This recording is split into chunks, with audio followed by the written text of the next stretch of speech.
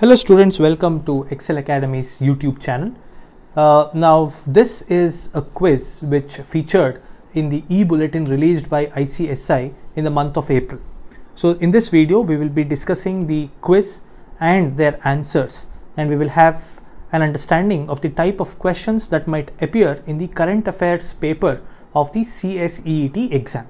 Now before we proceed, let me just remind you that we are extending free video coaching for upcoming CSEET exams, and we have Alok sir, Abel sir, Vishwas sir and myself who would be handling few subjects to all of you which is related to CSEET.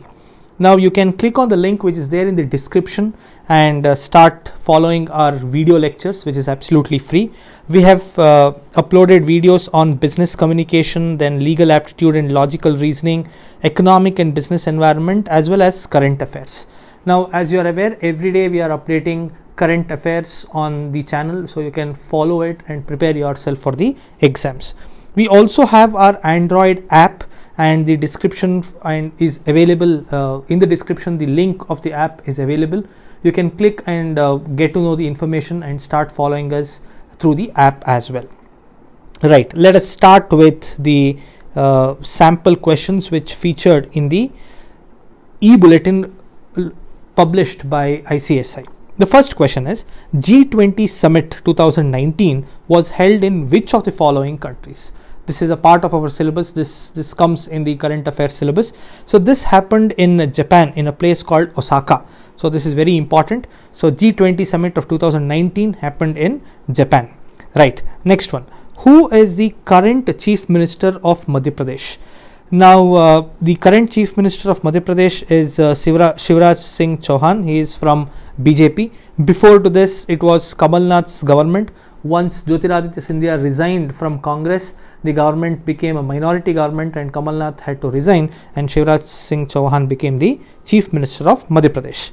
The Legislative Assembly of which among the following states has been paperless? So they don't use any papers, they've gone completely digital. So which Legislative Assembly is that? It is Arunachal Pradesh, very important, one of the beautiful states of the country. So the answer is Arunachal Pradesh. Who is the current Speaker of Lok Sabha? See, Somnath Chatterjee was the Lok Sabha Speaker when we had UPA 1. Then Meera Kumar was the Speaker during UPA 2. Then Sumitra Mahajan was the Speaker during NDA 2. And now we have NDA 3, and it is Om Birla. When I say NDA 2 and NDA 3, because when Vajpayee was a Prime Minister between 1999 and 2004, even that was NDA government. So I consider that as NDA 1. 2014 to 2019, Modi's first term is considered as NDA 2. And 2019 till 2024, hopefully, that becomes NDA 3. So the Speaker in the Lok Sabha at present is Mr. Om Birla. India has been ranked at which position in the list of world's largest economies as per IMF data? 7th, 5th, 6th, 4th, these are the numbers given to us. The right answer is 5th. We are somewhere around $2.63 trillion economy, and we feature in the 5th position. Which company will use ISRO's NAVIC navigation technology in its upcoming smartphones for the first time in the world? The answer is Realme. So there is nothing much to explain here. It is to be known by us. That's all. The shooting and archery events of Birmingham Commonwealth Games 2022 will be held in which Indian city? The answer for this is Chandigarh. The Reserve Bank of India conducted Financial Literacy Week from February 10th to 14th, 2020 on which of the following themes?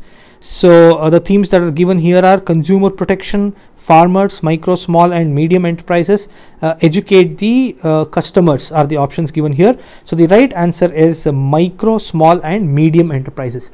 If you have watched or if you are following our updates on current affairs, we are covering a lot of news which is related to MSMEs, because MSMEs are the drivers of the economy, especially like that of India, where we have millions of MSMEs which are operating. So creating awareness, strengthening them, providing them support is very, very important, and RBI has also done the same job. Which place won the Best Swachh Iconic Place Award in Swachh Bharat Mission Awards? We know that there is something called Swachh Bharat ranking that is happening. Cities are ranked under various categories, states are ranked, iconic places are ranked, and here it is about the iconic place. The answer for this is Vaishno Devi Temple. Last question in the series is, who among the following conferred Padma Vibhushan Award 2020 in the field of public affairs? So this was given to Arun Jaitley. Arun Jaitley has passed away. He was our finance minister between 2014 and almost till 2018, and he was one of the prominent leaders of BJP.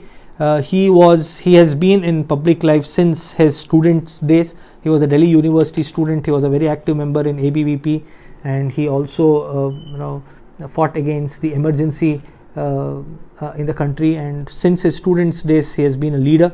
Unfortunately, he succumbed to cancer in the year 2019, and this award was conferred to him in the year 2020.